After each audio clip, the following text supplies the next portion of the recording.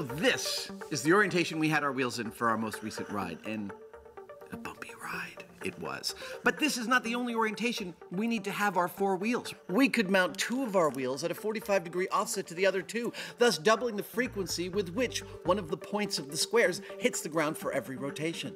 Or we could offset each wheel by 22.5 degrees for every rotation, thus quadrupling the frequency with which one of the points hits the ground. Which one of these is going to give us the smoothest ride?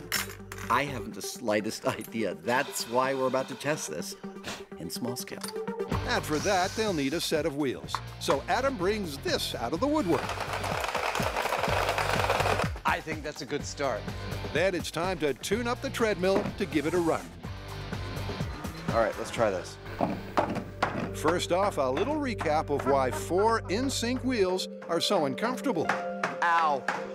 But will offsetting the wheels by 45 degrees decrease the jolt factor? Much better. Wow. I didn't expect that to be so nice. Let's ramp it up. All right.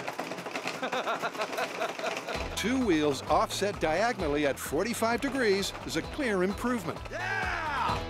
But will the 22.5 degree combination be even better? The way this works is that one's always flat, one's always at 45, and the other 2 are in the middle. Okay. Ooh. That's the oscillation I was worried about. Yeah. That's what we don't want to do, because that's what is going to flip the truck at speed. A closer look at the 22.5 proves that the chassis is bouncing up and down and side to side, making the 45-degree offset the most stable configuration. Our small-scale test showed that the best configuration was to have 2 opposing corners with their points down, the opposite 2 corners with their flats down. That balances things out the best, and so that's what we're going to do full scale.